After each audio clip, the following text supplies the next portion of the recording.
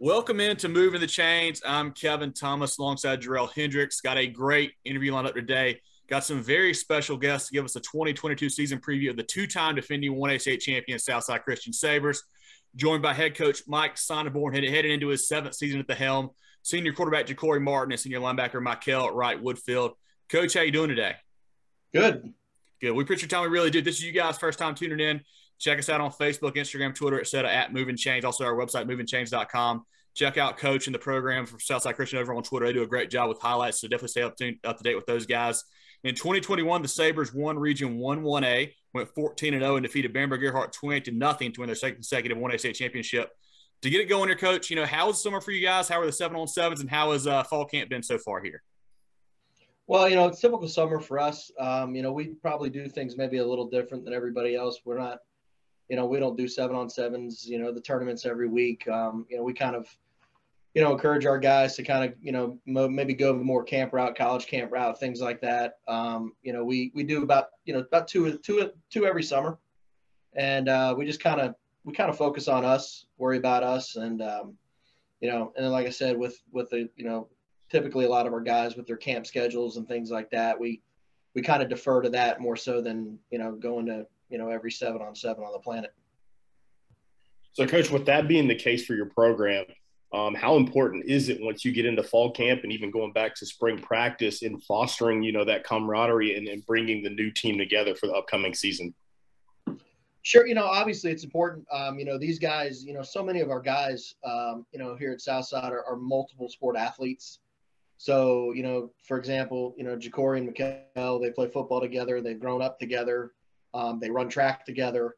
So, and so many of our football players are multi-sport athletes, football, track, and things like that. So, when we've had the success of playing in December, the last couple of years, we played till December 4th or 5th. And then, January 15th, track kind of starts up again for those guys. And so, they're pretty much together, every day, all day. So, Coach, for people who aren't familiar with your program, maybe haven't seen you guys play, what kind of schemes do you guys like to run on offense and defense, and do you call plays for either side of the ball? Yeah, so I call the plays. I get a lot of help. We've had great assistant coaches on that side of the ball. Our offensive line coach has been with me for 16 years. Our wide receivers coach and co-offense coordinator John Jeffcoat's been with us for 7. Coach Brockman does a great job with the running backs. Schematically, we've probably evolved a little bit in the last couple of years, with Jacorey's skill set. So, we a lot of quarterback design runs.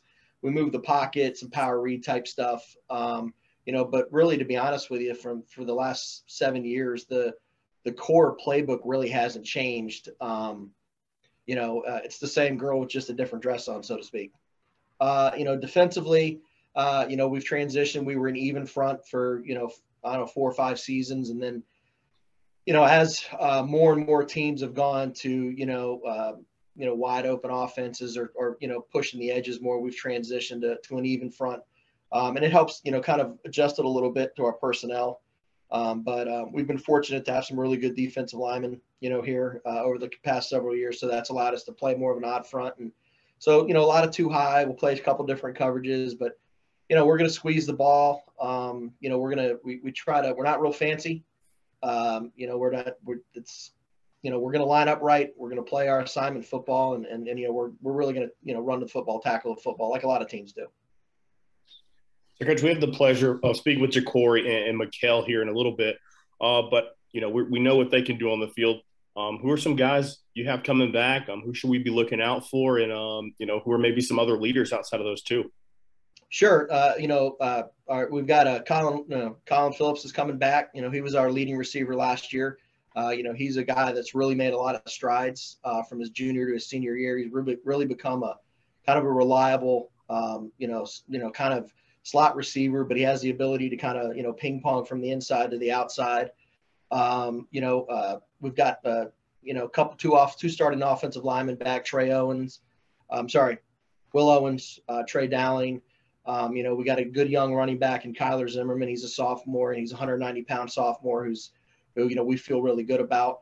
On the other side of the ball, Zach Martin, Jacorey's, I'd say little brother. But he's a lot bigger than Jacorey. He started for us as a freshman, at Mike on a pretty good defense. So he's back for a sophomore campaign. He's got some good things going for him. A couple guys back. We've got a lot of guys up from the JV team. That was a really good JV team last year. Mike McGowan. Luke Cluthy's coming back for his junior year, his senior year. But we got a good host of guys. We got a good sophomore class, a good junior class, and then we've got a good nucleus of seniors, coming back for their senior year off last year's team.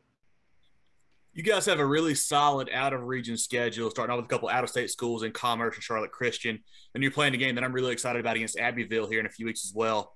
Was that kind of tough out-of-region schedule, just kind of a strategy to kind of get you guys ready for the playoffs and for conference play down the road, or how do those games kind of come about? We've always played Abbeville. We played Abbeville 16, 17, 18, and 19. And, we've played them in the third and fourth round of the playoffs, and it's always been, a slugfest between us two. And, in 2020 with COVID and all that, the schedules kind of got wonky for everybody, across the state. And then, we finally, Jamie's a friend of mine and a good football coach. And, we kind of talked about it when the opportunity came back out of the cycle that we definitely would get back together. Charlotte Christian's a program that, I've got a lot of respect for personally. They've won, 6 out of the last 8 state championships in North Carolina. So that's a really, really good test for us, a program for us. And then Commerce, Georgia, we just kind of, it just kind of organically happened, to be honest with you.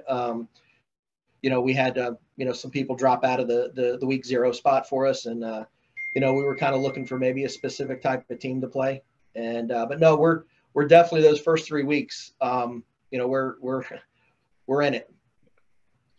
Well, Coach, looking at that schedule too, I know you guys are 1A.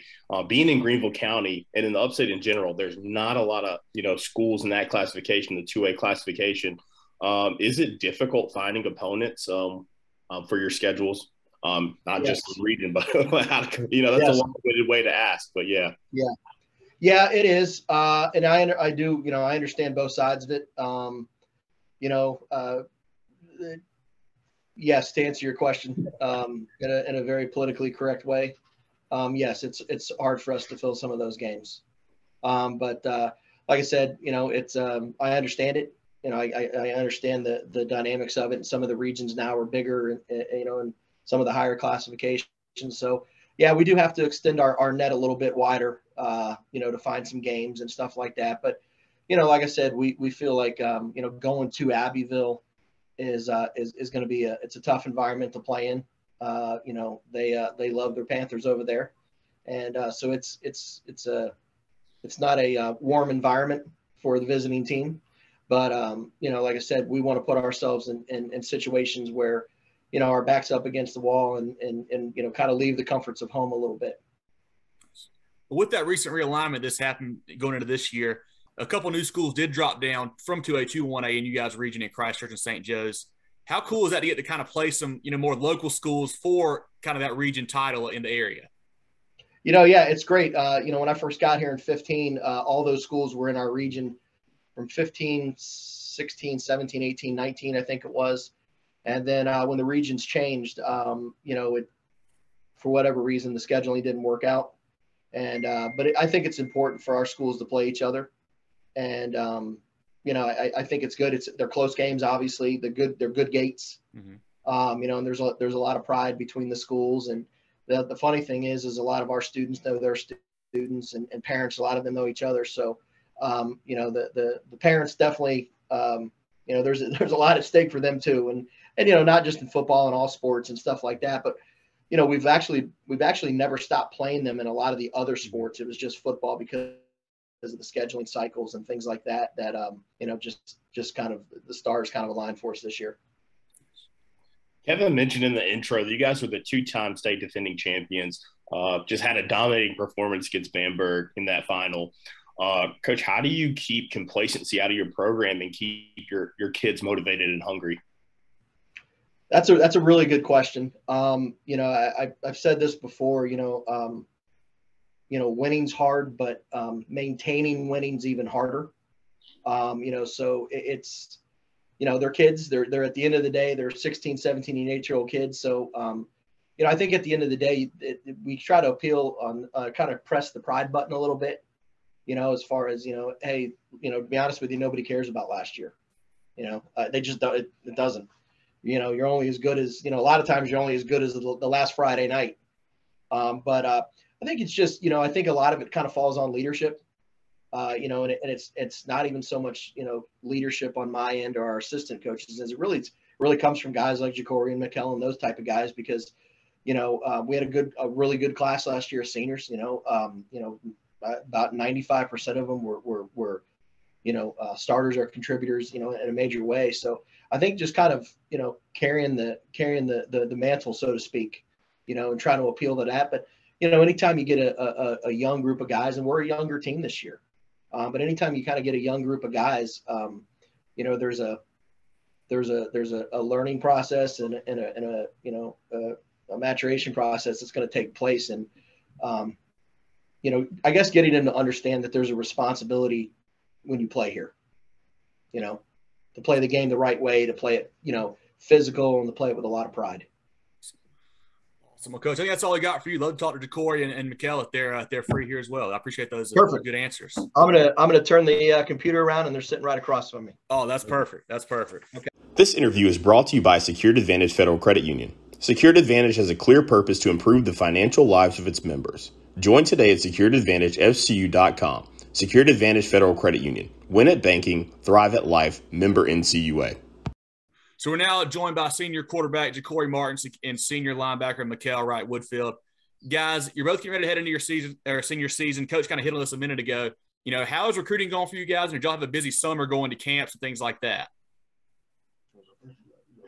It's going pretty good. Can't complain. Saying more college looks. So who are you guys interested in right now, and what camps did you attend over the summer? Right now, I'm not interested in any.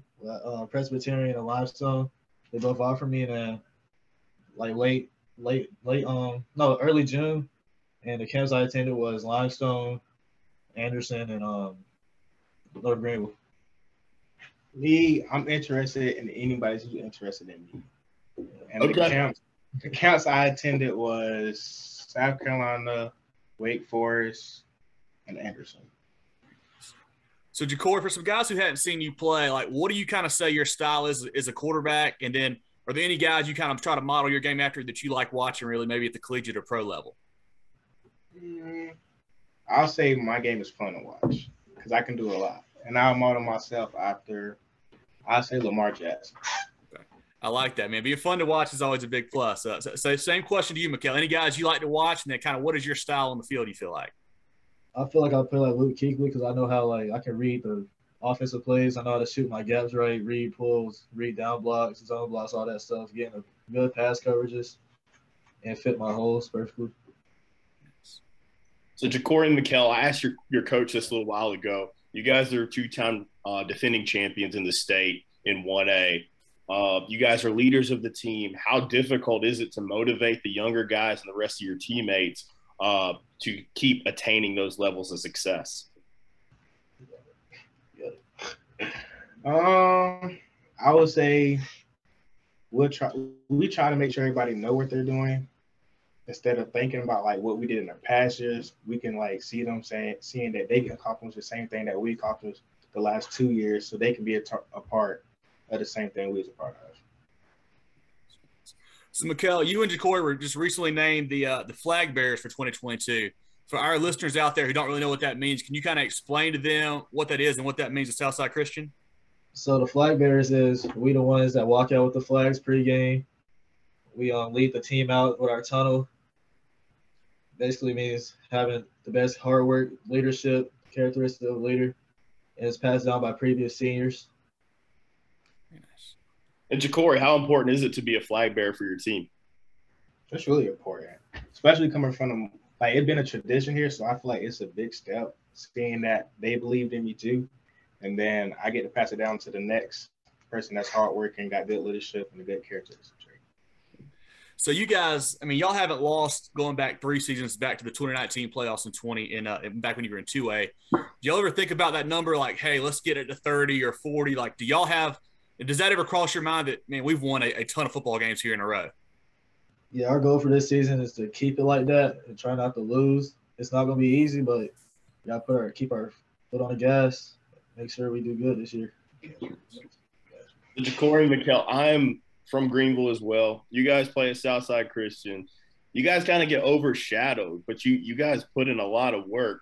What's it like being a dominant program from Greenville County and not getting the recognition that you kind of deserve? I mean, honestly, I don't really pay no attention because I know colleges can find you no matter where you at. So getting recognition don't really matter to me that much. Because I know that if you put us against any team in Greenville County, we'll at least give them a dog fight anything. Now, do you guys go back and forth with kids from other schools in the upstate? All the time. I mean, you mentioned, I know last year you guys got a late scheduled game against Greer. You took them down. I mean, you guys are scared to play no one. Y'all can play with anyone for sure. So a couple easier ones here. You know, Jerel and I are getting a little bit older, man. Like what's on the pregame playlist for you guys these days? Well, you said it. Man, my pregame playlist, I'm probably going with some Young Boy. Okay. And then you got to put some Lil Baby in there. Stole my twos. And then, hold on, I got one more. You know you got to add some old Chief Keef in there now. Yeah. Oh, Chief Keef. Okay. That's some Love Sosa. Okay, that'll get you right. Hey, Mykel, what you got? You listen to the same things? Same things, but I probably like Pooh Shiesty, probably Big 30. Okay. Probably like that. Yeah, I'm too old to be listening to Pooh Shiesty. Yeah. It gets me in that Dennis mentality. Nice. Awesome, too. And then, you know, one of our things that we like to ask, we like to eat. So where are you guys going after a game on Friday or maybe on Saturday after you watch some film and stuff like that? Where are you guys going to eat in Greenville? Cookout or Waffle House. Cookout or Waffle House. All right, Waffle House has been a popular answer, that's for sure. All right, I need the Waffle House order, and I need what milkshake you're getting at Cookout. My Waffle House order, I get that All-Star meal, and then the milkshake from Cookout. I think I get like, I don't know what I don't really get the milkshakes, but if I do, I get like an Oreo one. Okay. The Waffle House order has to be a Texas bacon cheesesteak melt with no onions, with double covered hash browns, and my Cookout milkshake. I don't like ice cream like that, so I'll go with the straight vanilla milkshake. Okay. Love it. Okay. Last one here, guys. A little more serious. You know, do y'all have any individual and team goals you've already set up for 2022? Team goal is get a 3-peat. Individual goal is try to finish my last year without losing a game. Yeah, the team goal is trying to be a better leader, lead my teammates, get them in the right spots, and like Josh said, get a 3-peat. Individual goals, try my best to lead the team in tackles again, and do my part, make sure my team is straight. Awesome. Well, this has been great. Definitely appreciate you guys' time. We're looking forward to checking y'all out this season. For all the viewers out there, if this is your first time checking us out, be sure to follow Mykel and Jacorey and Coach Sonneborn in the program on Twitter and Facebook, Instagram. They do a great job with the stats and highlights, things like that. Also check us out, Facebook, Twitter, Instagram at Movin the Chains. Jerel, anything else for the guys before we let them go tonight? No, man, y'all are fun to watch. Y'all keep doing what you're supposed to do. Coach Sonneborn, you're doing a fantastic job with that program. Appreciate it, guys. Yeah, Jacorey and Mykel, you guys just keep leading the team. Keep putting on for Greenville County because we can't win many state championships, but y'all keep doing your thing. Yes, sir. Well, Coach, since you're here, what's on your pregame playlist too? Let us know that. I'll be honest with you. I don't have any clue who those guys were. My pregame playlist is probably I don't know. I'm a talk radio guy. Okay. Maybe a little Kenny Chesney. Okay. But I'm not a real adventurous guy. I'm pretty routine, and I guess my routine before games is once everything's done, I kind of close my office door and just kind of get my mind right and take my blood pressure medicine. I love it. Well, Jacorey and Mykel can get you on that young boy and poop track. No. I want to see a locker room video or something. There we go. There you go. There we go. Well, guys, we really do appreciate it. Look forward to stopping by and seeing you guys at a game this year, and best of luck this season. Hey, guys, thanks for having us on. Thank you.